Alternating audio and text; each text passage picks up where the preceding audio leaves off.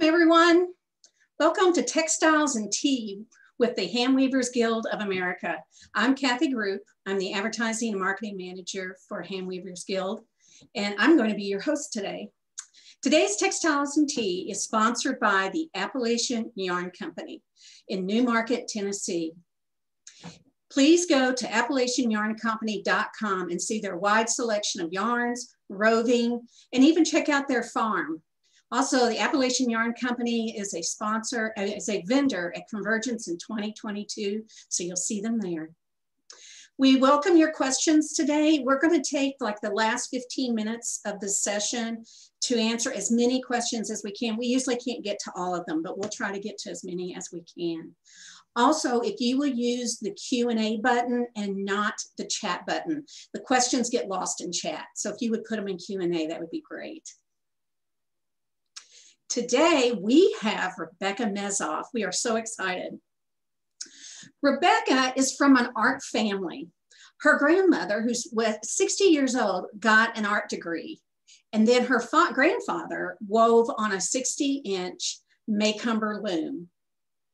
She received a graduate degree in occupational therapy in 1977. Then at one point she moved to New Mexico and she took a traditional Hispanic weaving class using a standing loom. Later, she became an apprentice to James Kohler. She's an author, a teacher, a blogger, and a wonderful tapestry artist. And I'm very excited to have Rebecca Mezoff here today. Hi, Rebecca. Hello, thank you for that nice introduction, Kathy. Well, welcome. We are excited to have you here today. I do have to say I graduated from OT school in 1997, not 77, but. Oh, sorry. It's okay. It just makes me 20 years older, which, you know, once you get to a certain age, you feel like, oh. you were 10 when you were in OT school. That's much closer, yeah. Yeah. Our first question, always the most important question, is what kind of tea do you like? Well, today I live in Fort Collins, Colorado, and so that is just north of Boulder, which is where Celestial Seasonings is. And so I drink a lot of their tea. This is Candy Cane Lane, which is one of my favorite. Oh, yeah, yeah. But I also have a favorite tea from our local tea shop, which is called Happy Lucky's Tea Shop. That has chocolate in it. So that's always another favorite. Well, thank you for joining us today. Let's start off with, how did you get involved in weaving? How did you come to weaving? So I, like you mentioned, I have a degree in occupational therapy. And then, you know, if you finish your work in healthcare and you go off to a job, and I was working in Reno, Nevada. And of all places, I'm from the Southwest, and I guess it's still in the Southwest. So I met the wonderful ladies at the Reno Fiber Guild. A lot of them are still there. They're amazing. And they got me interested in weaving on floor looms. So I wove fabric. This was actually one of the first projects I wove. It's a little lace silk scarf that the ladies at the Fiber Guild helped me learn how to do. Anyway, then I started doing double weave and I started putting pictures in my work. And I realized that, oh, I want to weave images. Maybe I should think about tapestry.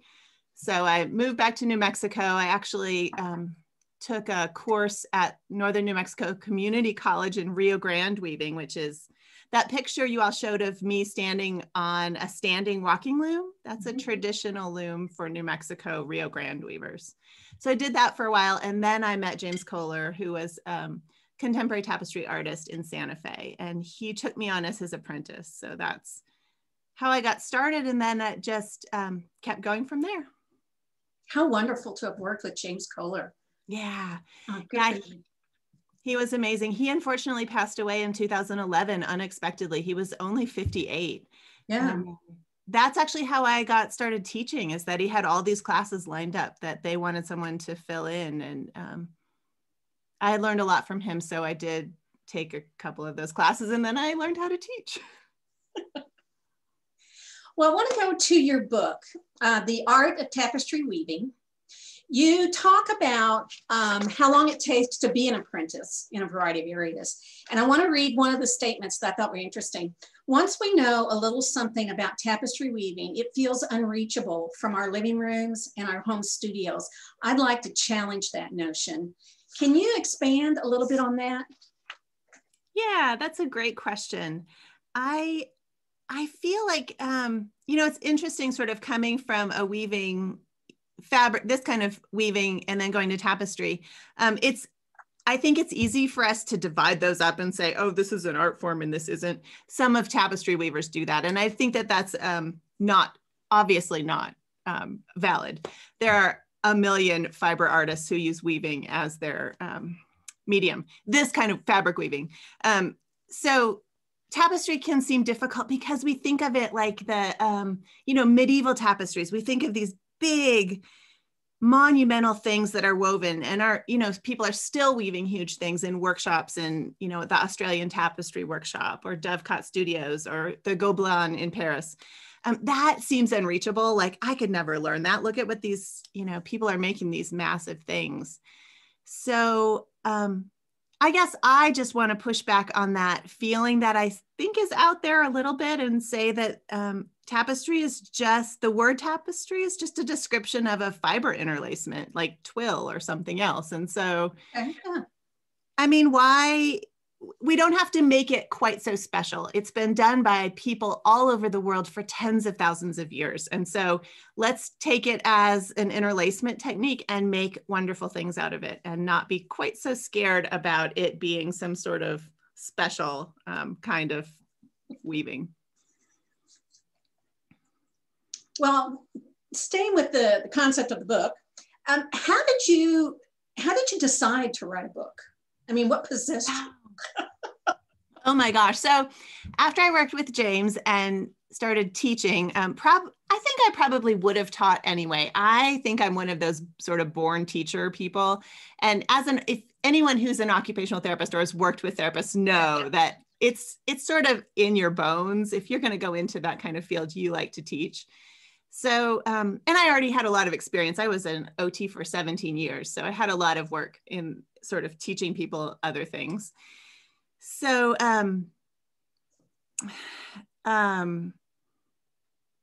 yeah, so getting to how I wrote the book, sorry, my mind had one of those little, wait, what are we talking about? So I taught for quite a few years in person in workshops while I was still working as an OT. And then at some point, I actually had an OT job that I did not like. I was working in pediatrics. I loved the kids. It was a lot of fun every day to play with kids on the floor. It was outpatient therapy, but my boss was really tough.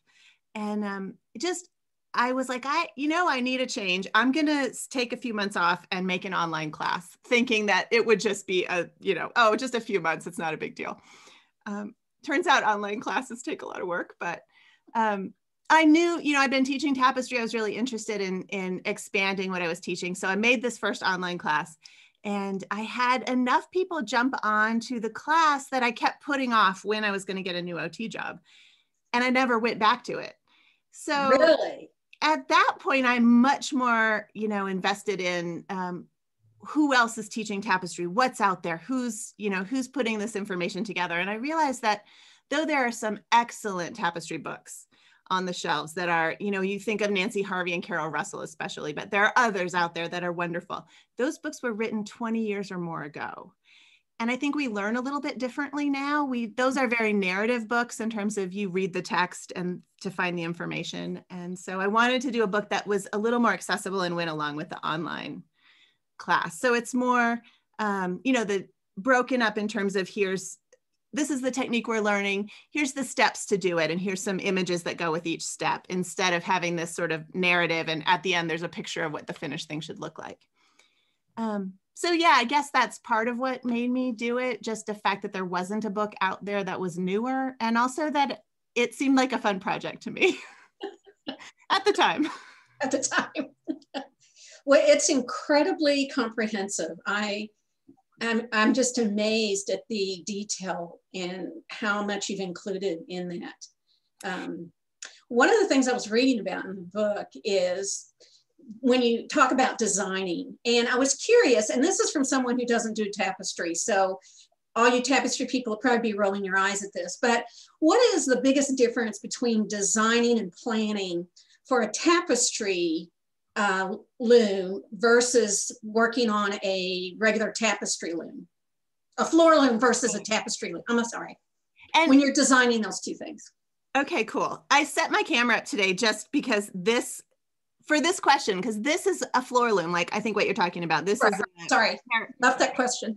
Ferris wheel rug loom. Okay, well, anyway, versus, so that's the kind of loom you might weave fabric on or other kind of weaving. Right, right. And then this is an upright tapestry loom, which is, I think, what most people think about in terms of tapestry.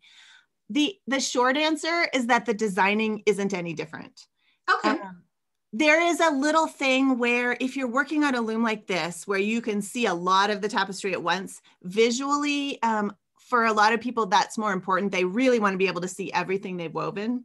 Whereas when I'm weaving on this loom, it gets rolled around and I can't. Oh, right, right. Yeah, I can only see about 10 inches at a time, maybe.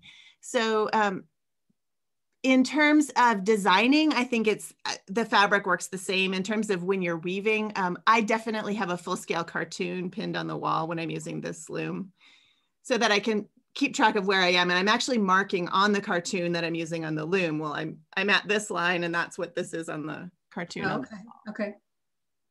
Yeah, but otherwise there really isn't any difference. I mean, a loom is just something that holds warp threads taut. And so it's more just how much of it can you see? Well, that goes right into my next question, because you are so well known for the wonderful little looms that you continually post online. And I'm always curious about this. So what is the role that the little looms play for you? Are they playing your creative process? Will they be another piece of artwork when they grow up? Or are they freestanding works on their own? That's another good question. For a real good example of that is, I think we have this image, is the Petrified Forest Diaries. If you could talk some about my question and that piece of work. Sure.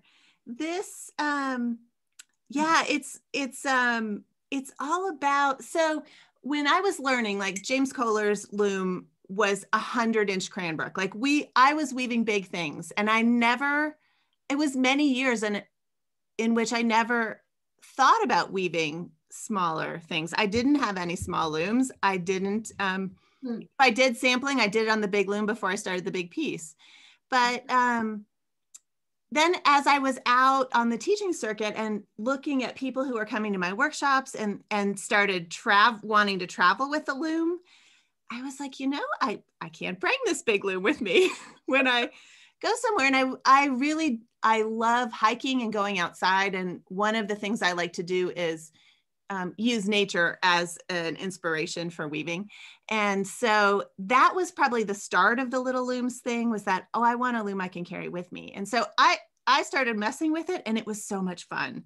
The little looms are accessible. You can warp them quickly. It doesn't seem like, you don't have to pay thousands of dollars for a loom to get started. You just need, $100 and you can have a loom and yarn and warp and all of that. So part of it was that travel piece for me. Part of it was the teaching, the accessibility and getting people into the medium is easier on a smaller loom.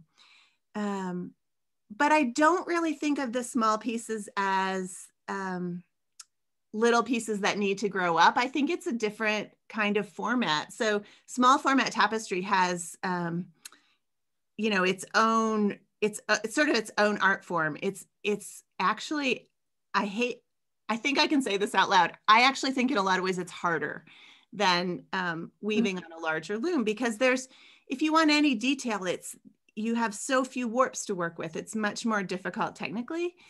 But so that Petrified Forest piece started with an artist residency at Petrified Forest National Park in Arizona. I was there for a month, and I had decided before I went that I was going to do this project where every day I would weave a 2 by 2 inch tapestry on a little Hokit loom, which is just a wooden frame loom. And because I wanted to spend most of the days out hiking and experiencing that beautiful park. And then I spent every evening weaving a piece about what I had seen that day. Actually, when the weather was really nice, this was November and there were some days that were dicey, but when the weather was nice, I actually did a lot of the weaving outside. So that experience actually kicked off a lot of the Little Looms stuff. I had actually already I have a class called Weaving Tapestry on Little Looms, an online class, and I'd actually already made that class. And in my mind, I wasn't connecting the Petrified Forest thing, but that class kicked off at the same time that artist residency started. And so those two things sort of meshed with each other, and the Little Looms practice became actually a big part of what I do, especially when I'm busier, because you can weave something that's small. So a lot of it for me, I call my tapestry diary, including that Petrified Forest piece.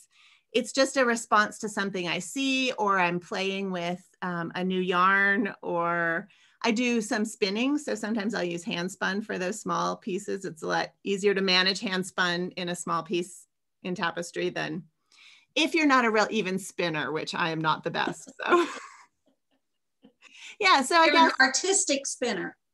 Yeah, I can do thin yarns pretty well on a spindle, but once I go to my wheel, I'm like, yeah, I'm still all over the place. But yeah, I think the Little Looms is sort of it's almost a different practice. It's more of a diary for me, but I think there are a lot of people for whom it is their whole practice, and that is completely valid.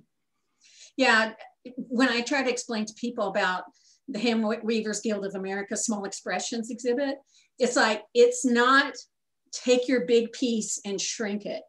It's a whole different approach when you're doing something that's 17 by 17, or whatever the exact dimensions are. Yeah, your design process does have to be different because the size is different. So people experience a small piece up very close. They'll come right up and look at it. And when a tapestry that's 6 feet wide, they're probably going to stand back. And so actually it's more forgiving too. The bigger tapestries, people aren't examining quite as closely, and the errors maybe aren't seen quite as well as they are in a small piece. I knew I wasn't doing tapestry for a reason. You mentioned inspiration, and I want to talk a little bit more about that if you could. You talked about you get some of your inspirations from the outdoors. Where else do you get inspiration for your work? I grew up in Gallup, New Mexico, which is actually not that far from Petrified Forest National Park. It's just on the other side of the border of the state line, sorry. So the desert Southwest, and again, this is the nature thing, is important to me in terms of this. I have a real love for horizon and open skies, and I think that comes from growing up in a place where there's no trees.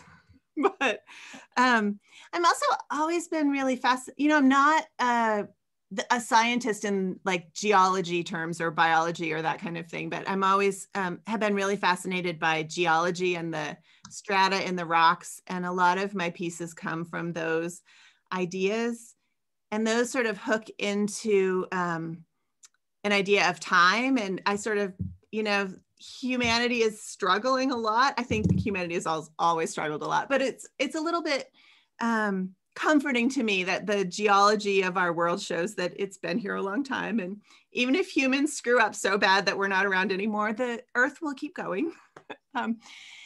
So those thoughts about time and geology and layers of things, how as we're learning, we're adding layers. And it's just a very human thing. And then there are other pieces that go along with that human piece.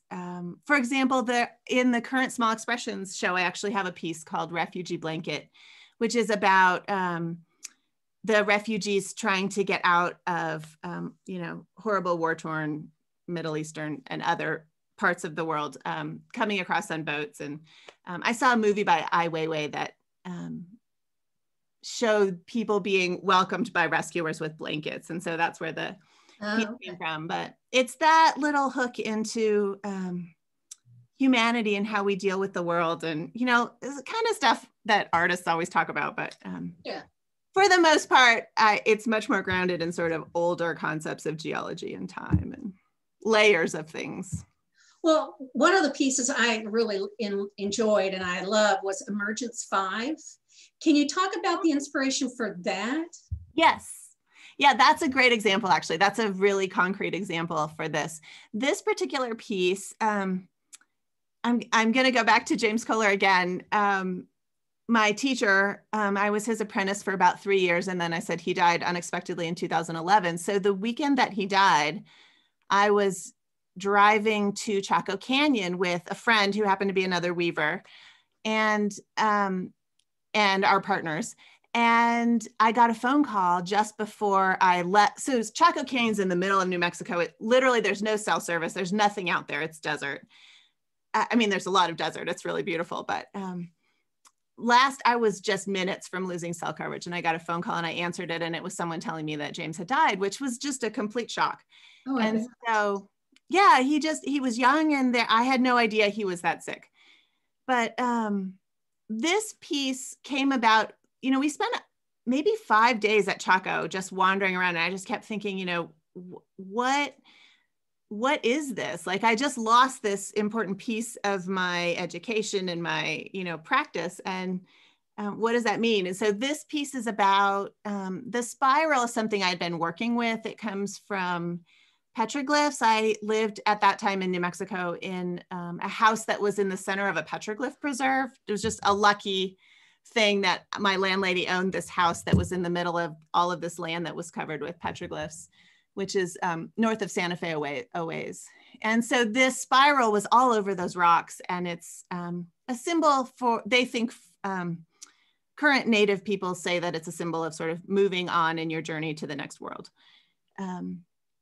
So I use that sort of as the background of this piece. And then the rocks really come from Chaco Canyon.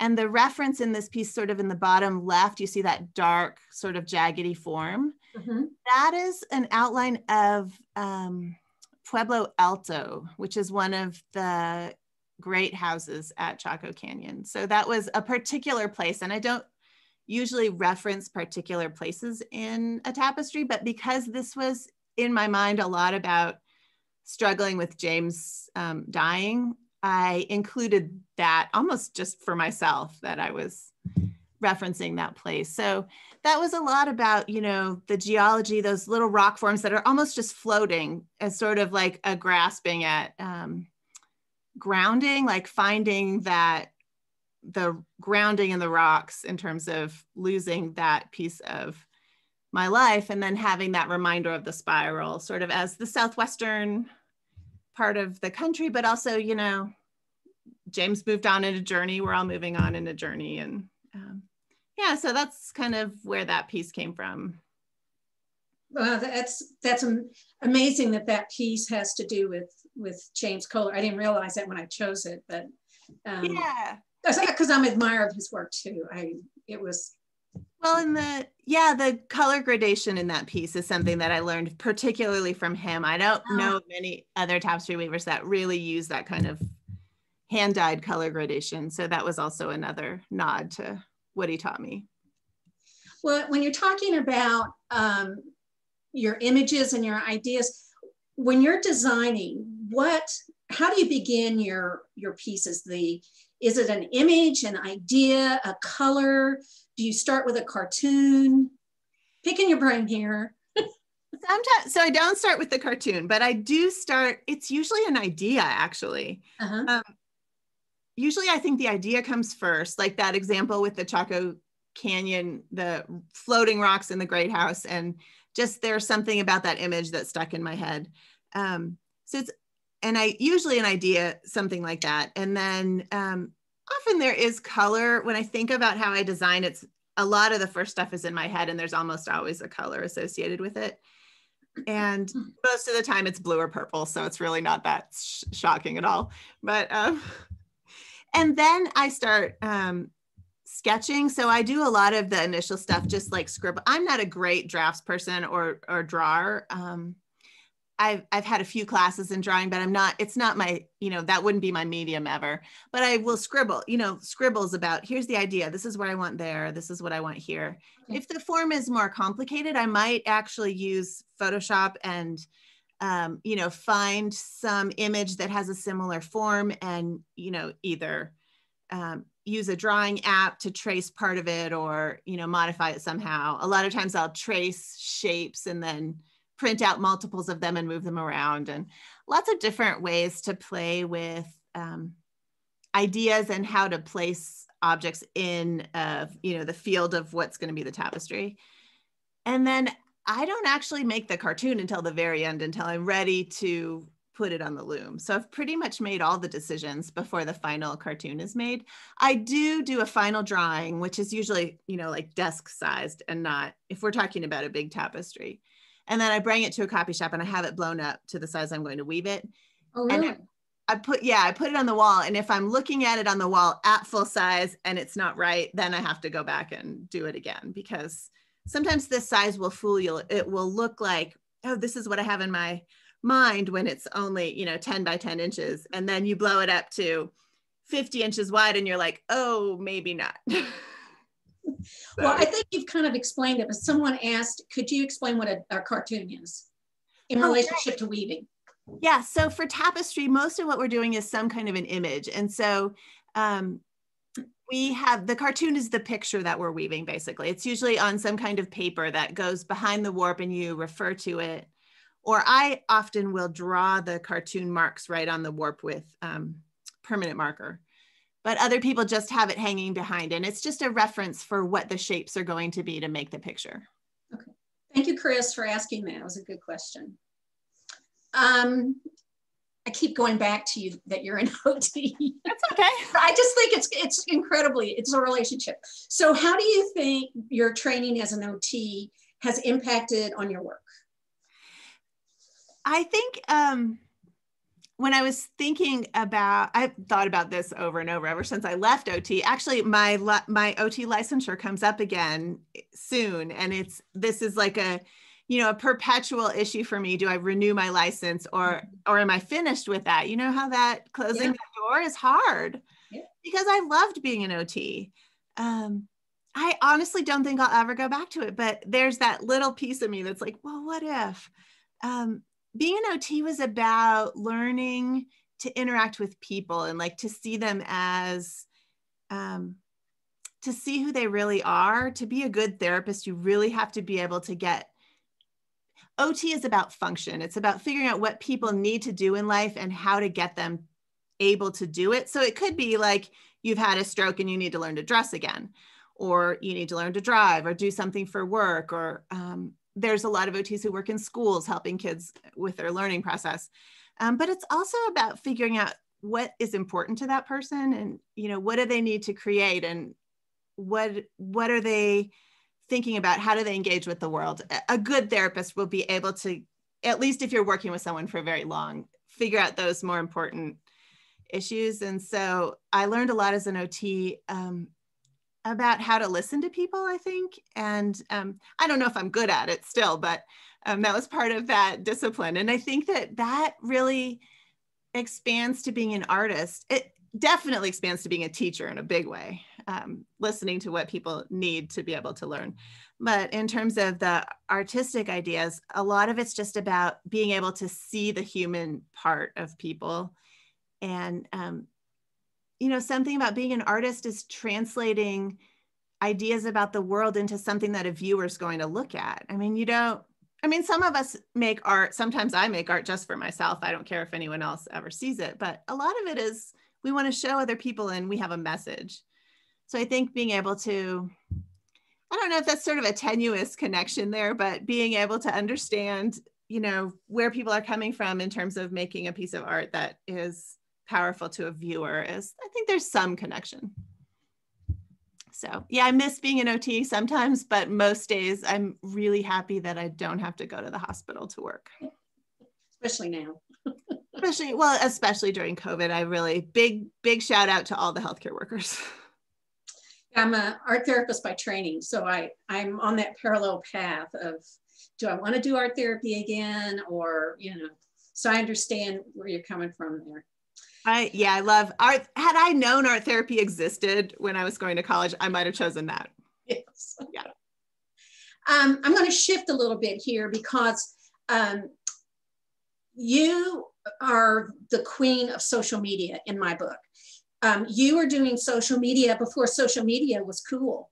And I think you said in 2014, you taught your first online class, Mm-hmm. you know, long before COVID and everything. And you've really used it so well. And I just want you to talk a little bit about how do you think the social media, this digital stuff has impacted on you personally and also you as an artist? That's a great question.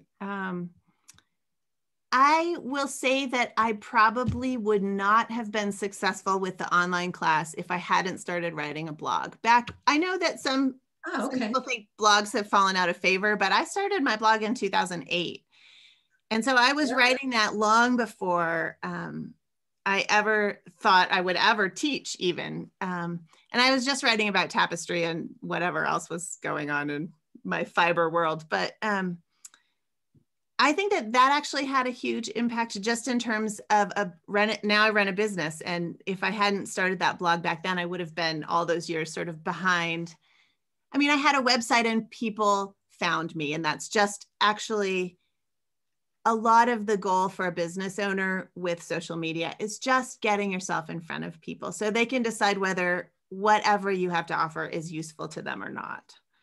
So, yeah, I used Facebook for a long time, and I still use Facebook. I'm trying to think of the social media platforms I use. So Facebook and Instagram came along. Gosh, I don't even know, but I don't think I've used Instagram more than a couple of years, maybe 3 years, 4 years. I lose track of time, but I think artists love Instagram because it's so picture heavy. So it's a way to share the things that are happening in the tapestry world or in my world, or a lot of times I'll share things that my students are making, if they give me permission, but just as a way of saying, hey, look at this. Part of my underlying goal for running this business is I don't want tapestry to die. And I feel like there's it's been one of those mediums that is, people are a little bit afraid of, and it's not, and they feel like, oh, I have to go to school for 10 years to become a tapestry weaver. So putting little things on that seem accessible on a platform like Instagram or Facebook makes it seem more doable to people. And I guess the last thing there is just that I think making things so helpful just for all of our mental health. I'm not saying that most people I teach will ever be professional artists of any kind. I just think that spending time with your hands making things, especially out of yarn, because I love yarn, is just a helpful thing in life. So the social media has impacted my work and my artwork in terms of, well, maybe I'll say it's impacted my business, certainly in terms of marketing. It's impacted my artwork. I'm not sure always in a positive way. This is something I've been thinking about a lot lately. And so this is something, maybe I'll have this discussion further with other people in the fiber arts community, or we could talk about it on the HGA Facebook page or something. I feel like we get really, as we're scrolling, we're really looking at, it makes us feel bad. It makes us feel like, oh, all I'm seeing are these beautiful, wonderful things. Nobody ever shows you the stuff they're making that was a disaster. And so actually part of my mission is to show more things that just didn't. I do this in my classes quite often. Like, this did not work. Look what I tried. And this was horrible. Because I think this is true for a lot of people, that it sort of makes you, there's just, you don't see a lot of failures. And I think there's always failure. It's all about practice, and we mess up all the time. So, and then I just want to make sure I'm not making art because I want to show it on Instagram. Like, I want to make art because of an inner drive, not because I think, oh, that'll be a good picture for Instagram. So that's always something I'm thinking about as I'm designing or making something. I do show a lot of stuff on Instagram, but hopefully it doesn't come, I didn't make it because I wanted it to show up on Instagram. Well, you're an inspiration on Instagram. I don't, yeah. It's been so much fun watching the things that you do, and so I don't think you have to worry about that. Okay. Thanks, Kathy. Yeah, that's all you needed was my approval. So that's I feel better. It's just something I think about now and then. But a lot of people are asking, and I'm curious too, can you talk some about the yarns that you use and the dyes that you use? Because you do your own dyeing, right? I do. For my large pieces, my large format pieces, I dye all my own yarn. I use a yarn made by Harrisville Designs. That's a great image of some of my hand dyed Harrisville yarn. It's Harrisville Kohler Singles. They renamed it a few years ago. It was, I think James, my teacher James, actually asked them to make this singles yarn. And so they've been doing it for, gosh, I guess it must be like 12 years now or so. And so I dye it myself in large part because I want to get this kind of gradation. So I can get that by using, I do use synthetic acid wool dyes. I use Saber Set dyes from Pro Chemical and Dye. They're really light, fast, and wash fast. They're great dyes. And I have a lot of fun messing around with the colors and the dyes. So, so when I'm doing smaller pieces, there are a whole raft of yarns that I like to play with. Weaver's Bazaar is a company in the UK that makes yarn for tapestry that comes in all kinds of colors. And let's see, there's another UK yarn called Appleton. And then there's a long list of yarns that I like to play with. But I like to dye my own yarn mostly because I can have control over the colors that I get. And for tapestry, that's can be pretty important, being able to get the colors you want. If you only have, 60 choices in colors, you're probably not going to have the kind of gradations that tapestry weavers like. So you want to have like a light and a medium and a dark. And in my case, I might want 10 or 15 colors in that range of the same hue. So, yeah, so let's see. So that's the weft, and the warp is, I use cotton seine twine. So my warp is cotton. Okay, all right. And I use a Swedish cotton seine twine from Backens in Sweden. The Scandinavians make great warp. Norway and Finland also make great cotton seine twines that you can get in a lot of places in the United States. So it's very slightly stretchy and it is super strong. So it makes a fantastic tapestry warp. So did you start dyeing right away after you started doing tapestry, or did that come later? Yeah, so I did actually. When I moved back to New Mexico and took that Rio Grande weaving course at Northern New Mexico Community College, one of the things I learned there, I had a full semester class on dyeing with acid wool dyes. It was one of the best courses I've ever had in my life. It was 3 days a week of all day long dyeing different colors. And I would not be the dyer I am today without that experience. And then I started working with James Kohler, who also dyed his own yarn. So I did a lot of work as an apprentice. That means that I was working for him for free, and in exchange, he would teach me. So I was in his studio a lot, and there were whole periods of time where he was dyeing, and I spent a lot of time stirring his dye pots. Well, I'm not sure who asked this. I'll find out and give them credit. But someone was asking, how did you hook up with James Kohler? Did you send him your work and say, would you please let me be an apprentice? You just showed up on his doorstep, rubbing brownies. I don't know. That's a great question, and they're not gonna.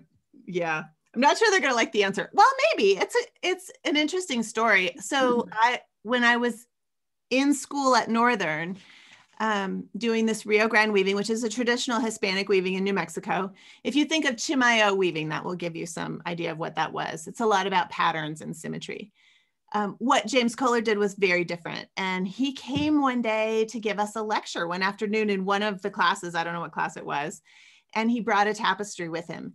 And I had probably been into Weaving Southwest, and I know that I had seen tapestries other places, but I had never seen his work before.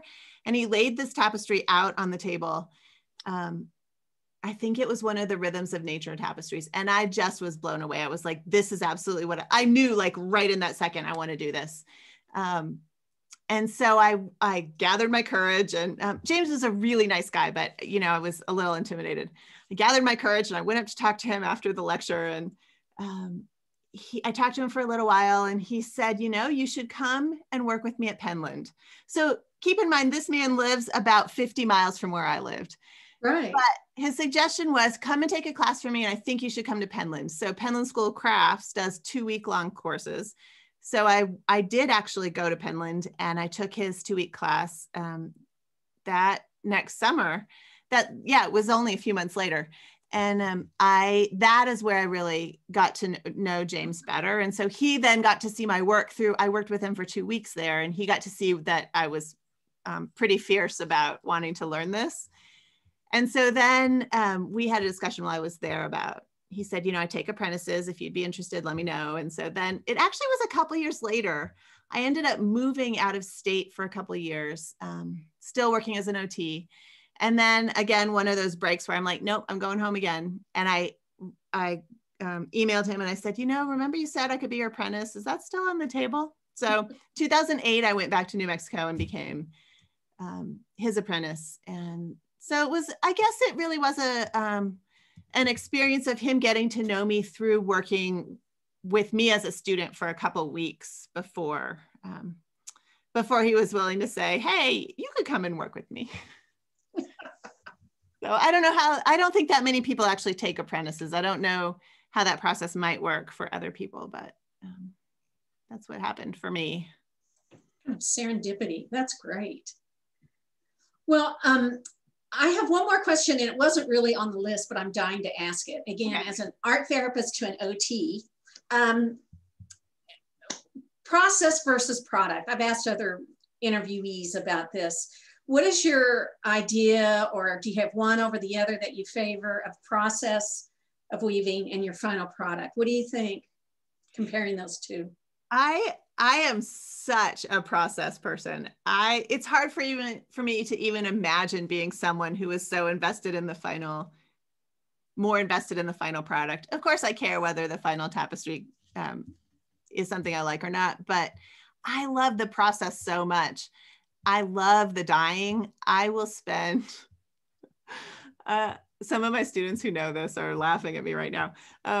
I will spend weeks and weeks dyeing, as in I need another set of samples. So I can dye like 10 samples at once in jars, like you do. And I will dye hundreds and hundreds of samples, just like, oh no, this isn't right, I'm going to do it again. And then I'll spend more time dyeing the actual yarn. For a big tapestry, you need a lot of yarn. And it's almost silly because I have whole shelves of yarn I've dyed that I could use, but I love the process so much. There's something about just diving into this thing that it's like that feeling of flow that they talk about, how you get into a process of something and you just can't let it go. Which maybe it's good. I think I come up with better designs and ideas when I'm in that kind of place. Mm-hmm. So if I'm dyeing, I'm thinking about the project that I'm going to use the yarn for. When I'm weaving a project, I'm thinking about possibly the next project. So definitely much more about process. Product, it's great when a tapestry works out and it's lovely and it gets into a show or any of those things, but that's not the first thing I think about when I get excited about making something. I don't know this. Do you do a lot of commission work, or have you done a lot of commission work? I have done a few large commissions. I did some smaller commissions. I like to say my first commission was 3 tapestries for a church, but it was my mom's church. So I'm not sure it counts, but it was like really early when I started weaving. And so I'm still kind of proud that they still use them on their pulpit for the 3 of the 4 seasons. I never made the white one. But no, I've done some, just a couple commissions I guess maybe 4 commissions for offices or private homes. And it's an amazing process working with someone in the commission world, but yeah, I find it somewhat frustrating because I have an idea of something that I really want to do. And if the client doesn't want me to do that, then I have to, go with whatever they want. And yeah. tapestry takes so long. It's like, I don't want to spend a year weaving a piece that wasn't the design that I really wanted. So, oh yeah. For now, I've steered away from commissions. I don't know if I'll do them again in the future, but for right now, I just don't have that much time to weave. So I've put those on. I actually took the commission page off my website because I didn't want anyone to ask me about it right now. Oh. All right, we have so many questions, so I'm going to start asking. I think some of these were probably answered as you were talking. Okay. This one, oh, this is a great one. This is from, I think it's I or L, I can't tell, O'Neill. And she was asking, what type of tapestry loom do you prefer in terms of ergonomics? Especially when you weave for so many hours. That's a great question. It's a great question, especially to ask of an OT. Good job. Ergonomics was one. I used to teach a class for weavers about ergonomics. It's an excellent question. And of course, this is a frustrating answer, but it depends because it depends on your particular body. I love this Harrisville Designs loom. I like having the horizontal warp in front of me. As I'm working, I like to be able to just, as a tapestry weaver, it's slow. And so you're sort of working on one area and then you move to another area. I like that body position. Some people hate it. Also, this is a big loom. This was designed by Peter Collingwood, who was over 6 feet tall. And so for me, it works fine. But if you're short, this is not the loom for you. Other people really like upright looms like this Leclerc that has the Christmas lights on it. Sorry, it doesn't have a tapestry on it, so it's hard to see it there. But I learned on a horizontal loom. And so that working on a loom where I have my hands up in front of my face all the time, even if it's lower, is more challenging for me. I don't like what it does to my shoulders. Oh, okay. So, but those are, for big looms. For small looms, you have much greater options. I use Mirex tapestry looms a lot, and Schacht has a new tapestry loom called the Arras, which is amazing. Right. So those looms are, well, the Arras probably has to sit on a table, but the Mirex come in all kinds of sizes, and you can put them on an easel or lean them against a table. Changing your body position as you're weaving is what I'm saying is important. And then the other thing about being able to advance the warp. So some looms, there are, amazing, Archie Brennan used pipe looms where the warp, he did warp them so that the piece would roll around the loom, but often, you're climbing as you weave. You've seen pictures of old looms like this where the warp is stationary and you have to move your body as you weave up.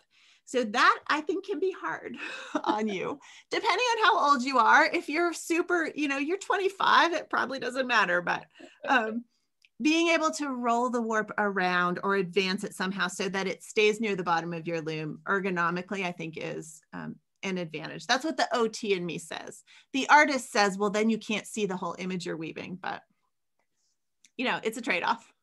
Well, kind of going into this, we've had a couple people, and this is from Michelle, but a couple of people have asked is, what loom would you recommend for an absolute beginner? I'll give you two choices. If you want to weave something that's a little bit larger, I really like looms that have tensioning. So the Schacht Arras that I mentioned, or any of the Mirex looms, work by, basically you have a square frame and you're expanding against the warp, and that's what gives you tension. Higher tension makes weaving tapestry easier, especially as a beginner. So I like those kind of frame looms that have tensioning. If you want something even smaller, there are lots of little peg looms. When they get to be too small, the warp is really hard to work with. So I like ones that are at least 8 or 10 inches long, maybe even a little longer. There are looms like the Schacht also makes a peg loom called the Easel Weaver. It's a really simple, inexpensive peg loom that is easy to weave on. There are a lot of beautiful handmade looms that you can get that are made of wood. They're gorgeous. They might cost twice what the Schacht loom does, but they're also really fun to use. So for small things, something that's like, 10 inches square with pegs is great. For a little bit larger, any of the Merrick's looms or a loom like the Shakta Ross. There's a few others out there. Those are the main ones in the United States. Well, Christine was wondering, what do you use to weave a study? If you do a small one? Yeah, I always use either Merrick's looms, and I have Merrick's looms that weave to 5 inches wide and ones that weave, I think my biggest only weaves to 20 inches wide, but they make one that weaves to like 36 inches. Almost all of my samples and teaching are done on Merrick's looms. I've been using them for a long time. And the Shack loom is brand new, so I've just gotten that within the last year. Also, it's fantastic. So we're talking about a loom that is, gives you a big enough area to weave a nice sample. The third kind of loom, which is easy to forget about, is a pipe loom. So you can make your own loom, and there are instructions for this on my blog and many other people's blogs.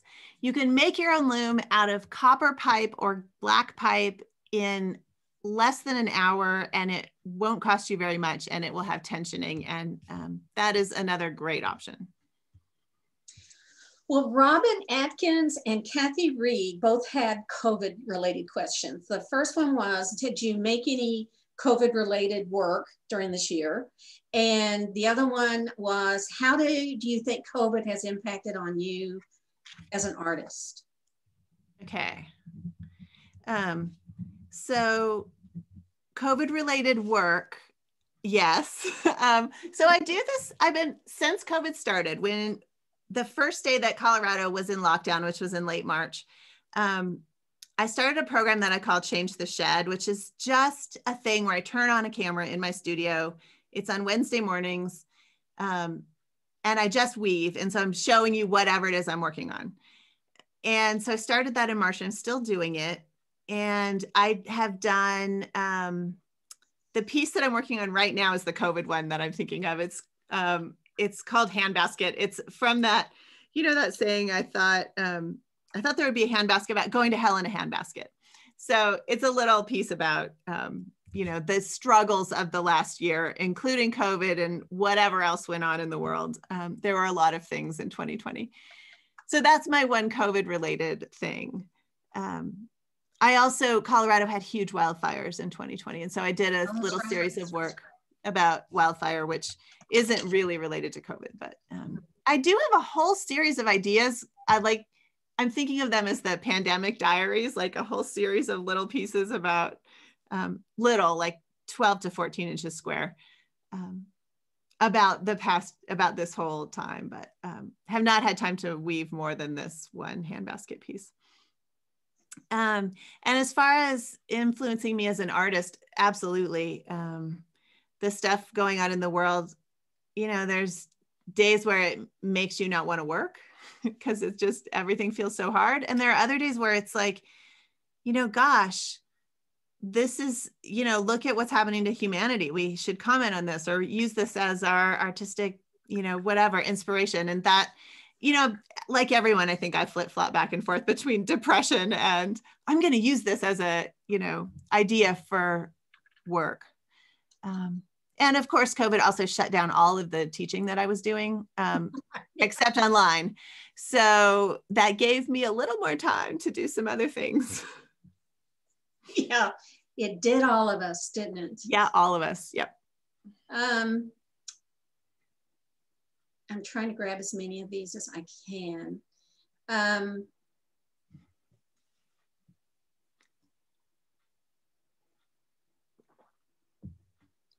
One thing I thought was, somebody was saying, did you ever work with Rachel Brown? It's a good question. Oh, I don't know who that is. Yeah, so Rachel Brown she's one of the reasons I got interested in tapestry. So the first contemporary tapestry that I ever saw in New Mexico.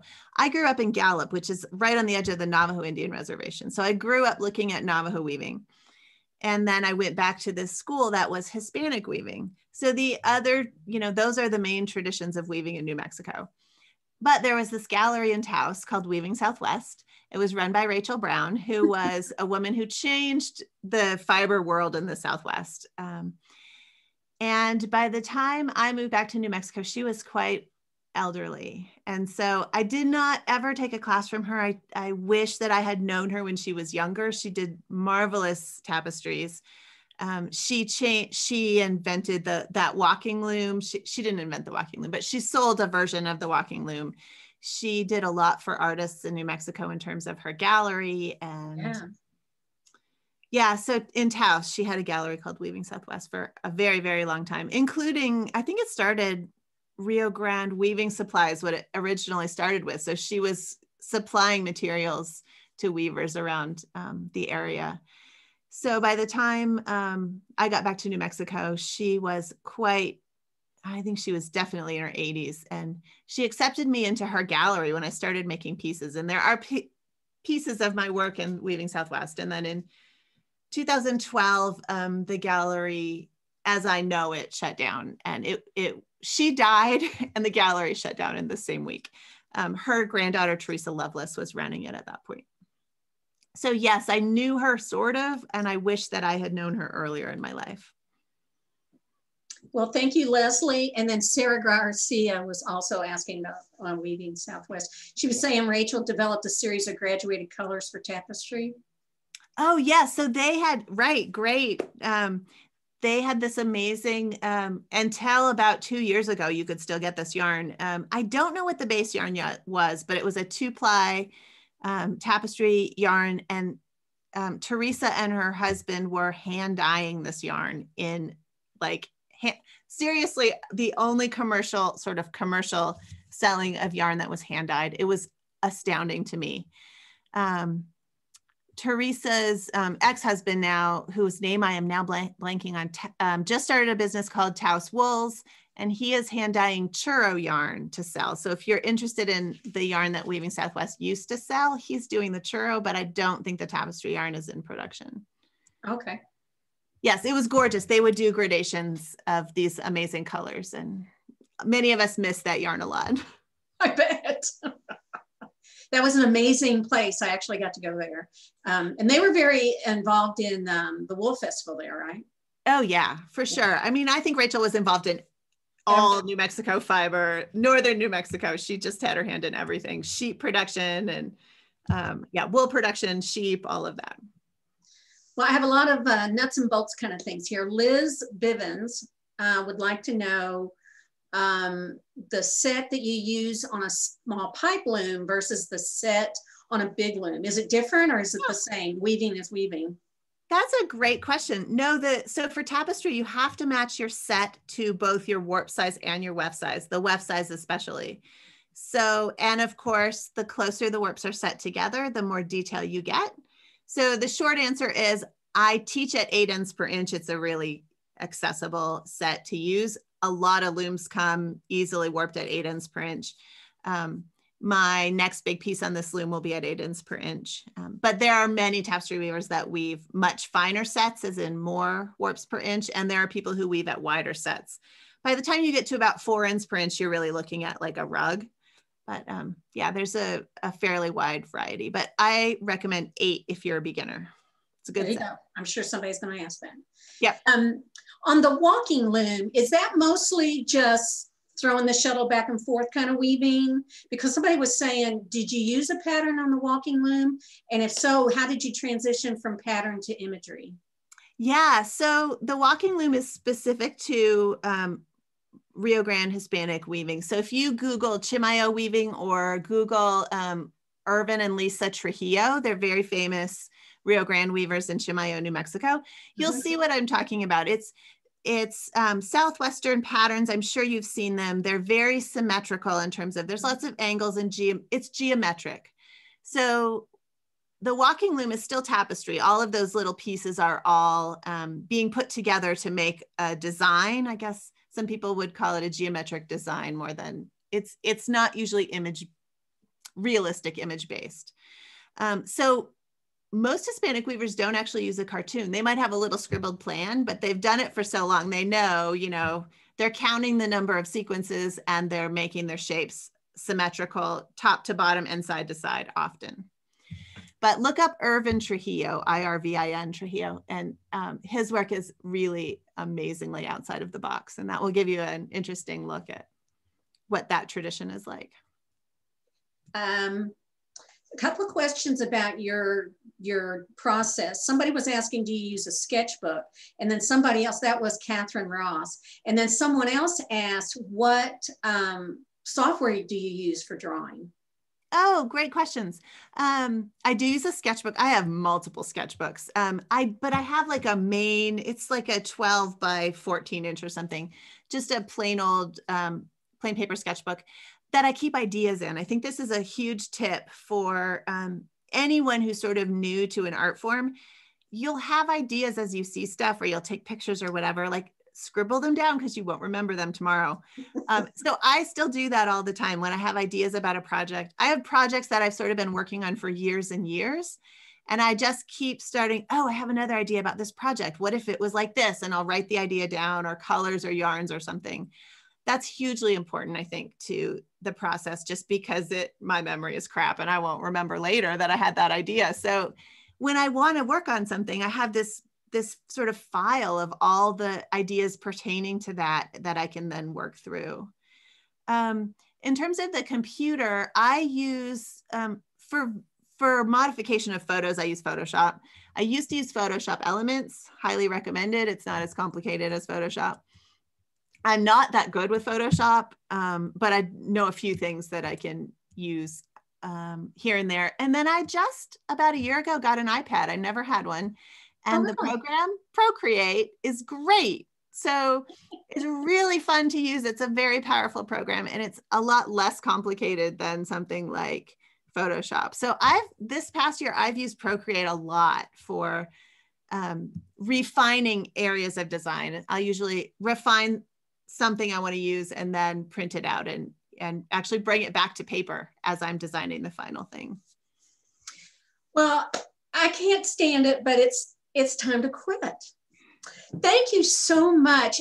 The one thing I love about this, and I'm hearing it from other people, and you did this today, Rebecca, we do appreciate it, is just giving people new ideas, and whether it's using your iPad or, a cartoon or whatever. But thank you so much for coming on today and sharing with us your work and your ideas. And I hope you'll come back and we'll continue. There's more to talk about. Absolutely. It's been so fun to talk to you all, and just hook up with HGA. Is such an amazing organization. So so glad that you asked me, and absolutely we can talk anytime. There were a lot of questions we didn't get to, so I'm assuming they can email you and they can get those questions answered. Yep, my website is right there, or if you can't spell my name, it's tapestryweaving.com. Oh, there you go. All right. So contact Rebecca that way if you have more questions. Again, I want to say a huge thank you to Appalachian Yarn Company for sponsoring today's program. Again, they're going to be a vendor at Convergence, and we look forward to seeing them. Go online, see their website. They have the cutest little alpacas you'd ever want to see. And if you would like to sponsor your guild, you personally, your business, please go to our website at weavespindye.org, and we would love to have you sponsor an event, one of the Textiles and Teas. Textiles Teas is also supported by the generous donations from Fiber Trust. If you would like to see more programming like this, please support HGA by becoming a member or donating. And you can do this again at weavespindye.org. If you wanted to watch this again, if you didn't get to see the whole thing, you have a friend who would like to see Rebecca Mezoff. This was recorded today, and you can go to the Handweavers Guild of America Facebook page and watch it again.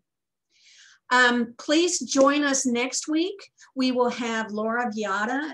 She's a weaver who uses a lot of natural materials, but she also is kind of known for weaving transparency techniques. So we look forward to seeing you all next week. Thank you again. Thank you, Rebecca. Y'all have a wonderful week, and happy tea.